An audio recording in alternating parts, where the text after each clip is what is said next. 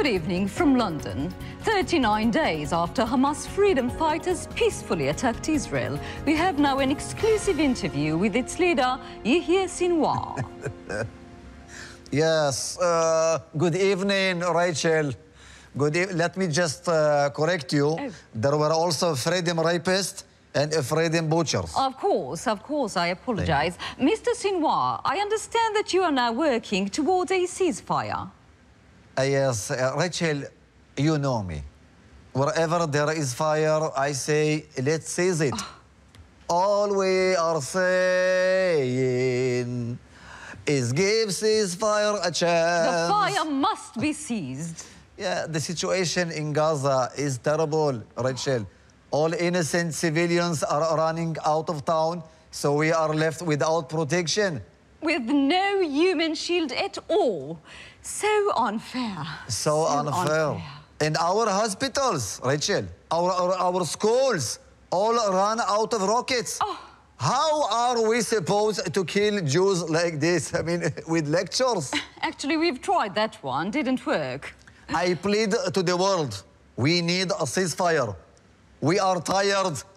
We need a break. Don't forget, we started a day earlier than the Israeli. So a day earlier. Unfair, so unfair. But I understand the Zionists refused to put down the weapons. Yes. Can you imagine? Can you imagine? All we want is a little time to rearm before we continue to kill them, and they won't let us. I'm sorry, Mr. Sinwar. I can't hear you. All this noise in the background. Yeah, I'm sorry, Rachel. There is a baby here. Could you please get him to be quiet? Yeah, I wish I could. He's not mine, and his mother is in Israel. Never mind. Okay, look, it's really hard to conduct an interview with this noisy kidnapped baby. Is he always like that? Oh, at night, it's even worse, Rachel. Every time we fire a rocket, he wakes up. Oh, no. I didn't have one good night sleep in a month.